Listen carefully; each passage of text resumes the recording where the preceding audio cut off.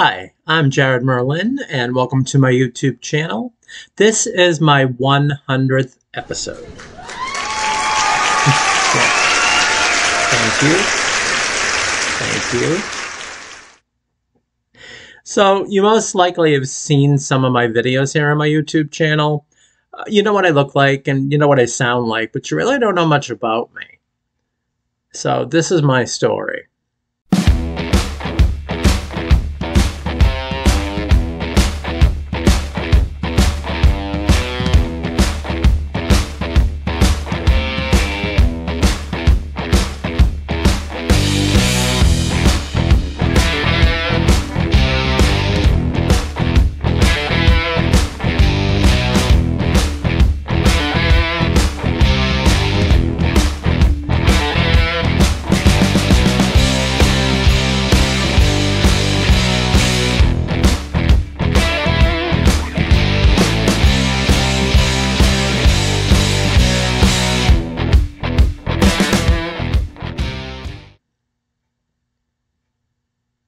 And once upon a time, my real name is Joe, and I was born in Malden, Massachusetts. I grew up with my younger brother, Michael, in Everett, Massachusetts. Our mother, Rose, she was a single parent. And our biological father, he was never around long enough to be considered a father to us. So it was just the three of us. Now, my mom raised my brother and I as best as she could, being a single parent, and I have no complaints whatsoever. She means the world to me. She sacrificed so much for my brother and I and made sure we had everything that she could give us. And believe me, we had everything. Clothes, food, toys, you name it, we had it. Now, when I was 11 years old, I was struck by rock and roll. A rock and roll goddess by the name of Joan Jett. My rock idol, yes. Her #1 song, I Love Rock and Roll. Ever since then, I wanted to be Joan Jett. And when I was in high school, dressed like Joan Jett, looked like Joan Jett, I was the male Joan Jett. When I was 13 years old, my mother remarried. She got married to Dick, my stepfather. And I bugged him for like a good year, maybe a little more than a year, about getting guitar lessons. I really wanted to play guitar like Joan Jett. And after bugging him over a year, he finally took me to have, to get me guitar lessons. And he brought me to a guitar teacher, and I'm not quite sure how he found this guitar teacher. My guitar teacher's name was Ed Antonelli. He had a studio in Medford, Massachusetts, and he taught me the basics, the guitar strings, E, A, D, G, B, E. And then after that, he started showing me chords. Now, that's basically the kind of rock and roll Joan Jett plays as rhythm guitar. So my first Joan Jett song that I learned with the chords was her song Fake Friends, which is from her 1983 album titled Album. But after that, my guitar teacher, he was trying to teach me to play lead guitar. And I'm not a lead guitarist, but he was trying to push me in that way. He was trying to get me to play like Eddie Van Halen. I just wasn't having it. I really wasn't. So I wanted to play like Joan Jett. So I basically just quit and I taught myself the rest. I have an ear for music, so I pick up every chord from Joan Jett's albums, and I told you, I wanted to be Joan Jett, and I followed everything of hers to the T. So now, in my bedroom in our house in Saugus, we moved from Everett to Saugus at the end of 1982. I used to blast my stereo when my parents would go out. My brother was out. So I had like the house to myself, and I would blast my stereo, no Joan Jett, and plug my guitar into my small little powerful Gorilla amplifier, and I'd have my own little concerts. I had a microphone stand and everything too. So the only person that didn't really like that too much was my neighbor, Paul. He didn't like it at all. He used to come banging on the door, yelling at me, and He even, cornered my father and, he's going to knock this off or I'm going to call the police. But I didn't care. I was a rock and roll star. Yeah. I was never able to get my own band together. I played guitar with my best friend Scott, and I even played guitar with my friend John, but nothing ever came of it. We never really, got bands together or played any place. I even played with other friends I went to high school with, and they had bands, and I played with them, but again, nothing ever came from it. So, and it didn't matter anyways because I couldn't sing to save my life. I could play a guitar, but I just couldn't sing. Well, my friend John, he had a job working as a busboy at a restaurant called the Loy's Restaurant. It was a seafood restaurant in Saugus. And that was actually my first job. John got me a job being a busboy with him. And it only lasted a week. The boss, Bobby Lavoie, he was a real creep. I really didn't like him. And from there, I left and I went to go work as a busboy for IHOP, which was on Route 1 in Saugus. That's also gone today, as is Lavoie's Restaurant. But that's where I started, working. I think I was like 16 years old. And let's see, when I graduated high school, I ended up joining the workforce instead of going to college. I worked for Filene's Basement. Yep, retail. Yeah, I did that. After that, I got a dream job that I did not expect to get. I actually applied for a job at State Street Bank and Trust. It was a financial position. And I made good money there, and I had an awesome job. And I loved the people I worked with and the people I worked for. And I did that for a while, but then after that, I left State Street and I went to go work for Blue Cross Blue Shield, Massachusetts. I changed careers. I went into the health insurance field, which was really good for me. And Blue Cross Blue Shield, as much money as they made, I was only making like $11 plus an hour, and I got like a 15-cent raise, and I told myself I can't do this. The Blue Cross Blue Shield, they should be paying me more. And I ended up finding out from a friend that Network Health, which was a low insurance health insurance company in Medford, Massachusetts, and I actually interviewed with them, and they offered me more money. So I said bye-bye to Blue Cross Blue Shield and moved on. Then in May of 2013, I left Massachusetts. And I left everything behind. I left my friends there, my families. I left my life behind. And I got into Lakeland, Florida in June of 2013. Now, the reason I did that, my father's health was not good at the time. My mother and father both retired to Florida in 2002. So my dad, like I said, his health really wasn't that great. He had PAD in both of his lower legs, and only half of his heart was functioning. The other half was completely 100% blocked. That was so bad that they had to put a defibrillator in him, which kept him alive. And unfortunately, my dad ended up with dementia, and all the blockages he had it ended his life in October of 2015.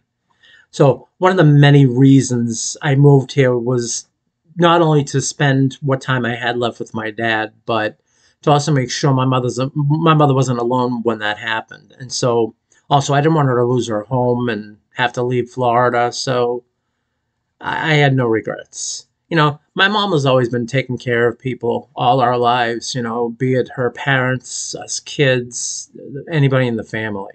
So, it was my turn to take care of her because she sacrificed everything for my brother and I. I felt I needed to do the same for her. I mean, I love her. She's my best friend. And so here we are today. I started my YouTube channel in 2010, but I had no real content on it. I had like my video of me playing guitar and my nephews playing bongo drums, but that was it. I just wanted to have a YouTube page. I just wanted to be on YouTube. Then, I don't know what happened, but something in October 2012, I created my first YouTube channel. It was titled Beyond Me. I have psychic abilities. I also read tarot cards. And I was making videos about death, dying, God, angels, and the other side, along with my tarot cards and psychic stuff, but no one was interested. So I scrapped that channel and ta-da! You're on my second YouTube channel, and even I like the way this channel turned out. It was better than my first one, much better. So this being my 100th episode, I wanted to share my life with all of you, show you where I came from, where I've been, and where I ended up. I am very grateful to all of you for liking my videos, leaving comments, and subscribing to my channel. It means a lot to me. It really does. So here's to 100 more episodes to come in the next few months. So who knows what I'll do for the 200th episode, but stay tuned.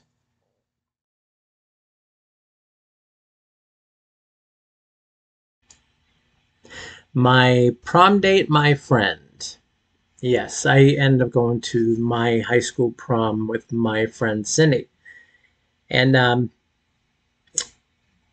we had a bunch of friends that we hung around with, and she was friends with my friends Beth, and we didn't have anybody to go to the prom with. Every one of our friends was going to the prom. They had a date and stuff like that, but Cindy and I didn't, and we were just going to go by ourselves, go stag. But we just decided, why not? So we did.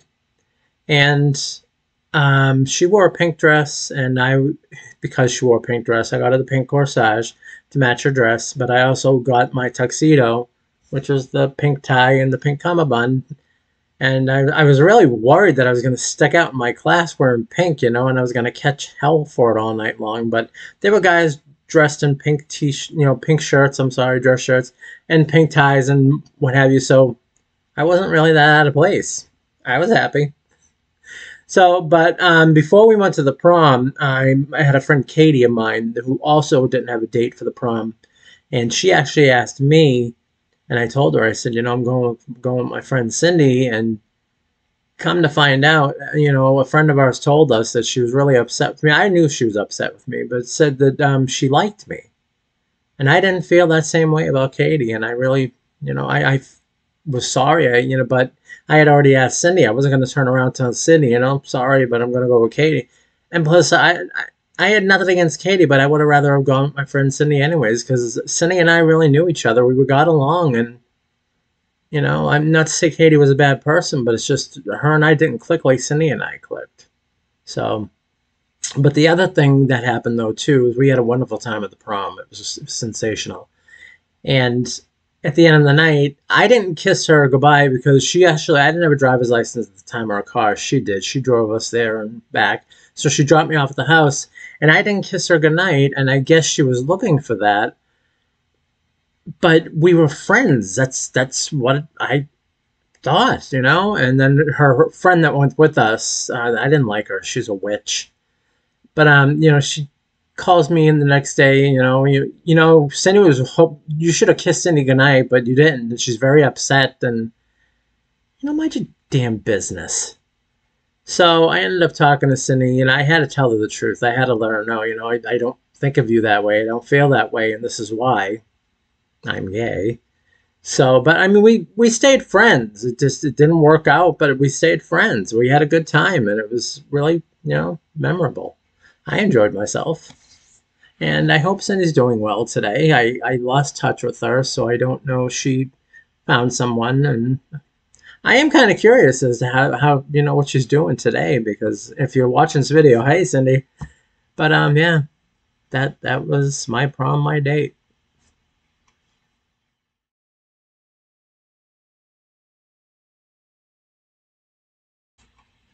Oh my God. My family, they just, I don't know where their brains were. I had a cousin Patty that I used to be really close with, but she is my stepfather's brother's daughter. She's not even blood related, but we're cousins by marriage because my stepfather married my mom, and her dad was my stepdad's older brother. So we were cousins, but my cousin Patty and I, we did everything together. We went places, we went shopping, we hung out at her house, and this, that, and the other thing. And we went to my aunt Carol. My aunt Carol and my uncle Nick renewed their vows one time, and my aunt Carol was under the assumption that Patty and I were an item. And I told my aunt, she's like, Auntie, you know I'm gay, right? Oh, you're still doing that? Wasn't that like a fad or something like that? No. And that actually wasn't the funniest thing that happened. As my sister Debbie. That's right, Debbie. This is you. So my sister Debbie actually, because my cousin Patty had a bed in her room, and her TV was like right in the corner. Now Patty had what's called the Sega channel. It's Sega was video games and stuff like that, and we played video games all the time. Well, was she able? We had the Sega system, but she ended up getting the Sega channel, and the Sega channel had way more games on it. So we always sat near the edge of her bed where the TV was, and I broke the corner of the bed, the wheel underneath and stuff like that, so the bed was like down. And it was an accident, obviously, but my sister Debbie, being my sister Debbie, she's like, I knew it! I knew they were doing it! Thanks a lot, Deb. Yeah. So that was the funniest part about it, is everybody thought my cousin Patty and I were a thing, and we weren't. We so far away. Oh my.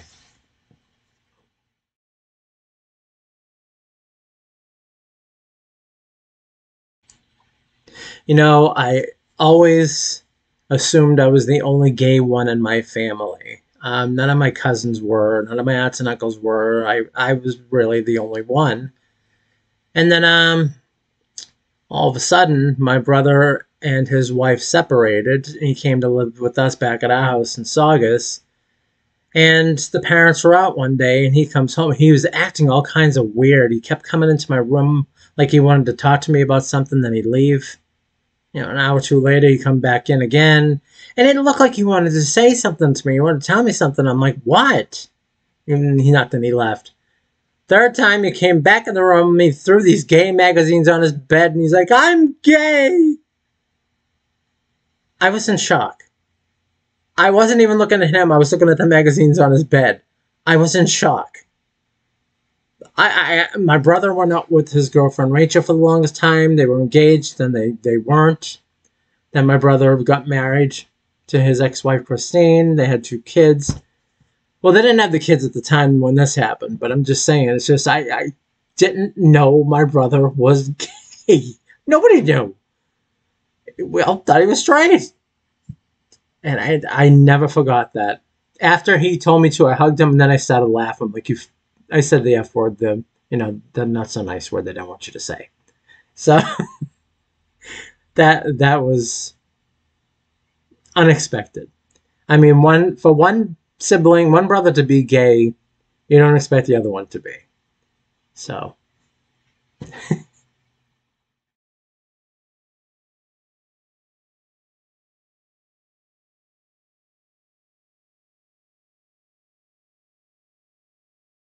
Okay, now, every gay boy, I want to say, has crushes or guys they like looking at. And the people that I really enjoyed in my teenage years, first off was Mr. Doug Flutie. He used to play for the New England Patriots. And trust me, I have other pictures of him, but I like this one the best. I'm not a sports fanatic at all, and I did not watch any of the New England Patriots games, even though he was a New England Patriot. He was just nice to look at. Okay? Then there was the solo flex guy, Randy Potter. And I got more pictures of him as well, but this one I liked, even though it's black and white. But I used to have a poster, and it was colored. He was wearing like blue jeans and taking his shirt off, and I have no idea what that poster is today, but yeah, I really enjoyed looking at Randy too. And then, of course, what gay boy's life is not complete without Mr. Tom Cruise from the movie Risky Business. Come on, look at those thighs. Yeah, well, it didn't hurt that he was wearing his tighty whities either. Then, oh baby. Oh yeah, Mr. Rob Lowe. This was a fun movie, Youngblood. And, whew. And of course, no gay boy's life is complete without Glenn from A Nightmare on Elm Street. That's right. Mr. Johnny Depp himself. Look at those abs. Look at that little furry trail. So, yeah. If you're a gay boy, you had to like to at least one of these 5 guys. But yeah, those are my 5 guys.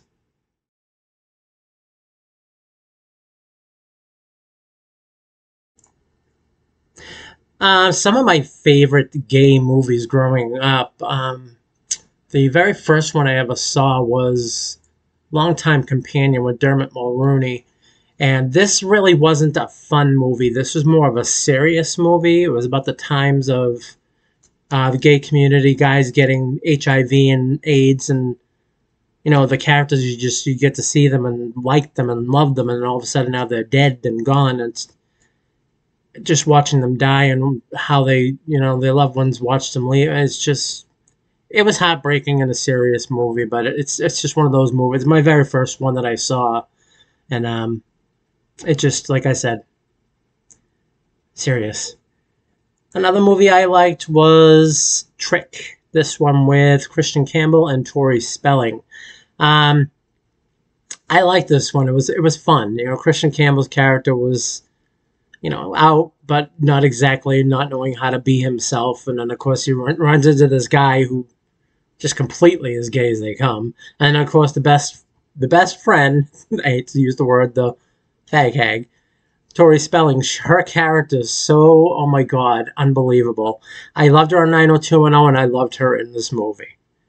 And my other movie was, which I love this one too, it had some serious tone to it, but it was really a funny one of all things. But just to watch them all as friends interact with each other, gay guys.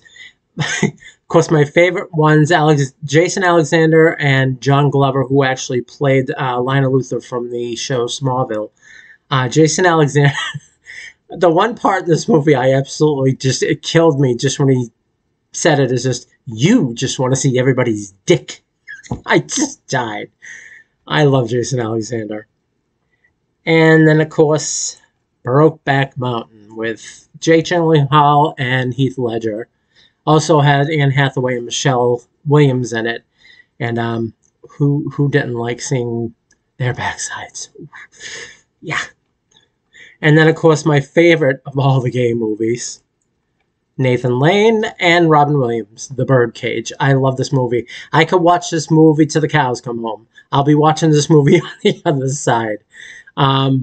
Nathan Lane's character really, even though I love Robin Williams, Nathan Lane really pulled me into this movie, and I just, oh my God, unbelievable. Okay, so that is my 100th episode. I hope you guys enjoyed all that. I really had fun making this video, and I'm glad that I saved this for the 100th video. And if you guys do like this, give it a thumbs up. Make sure you subscribe to my channel, and I will catch you guys on the flip side.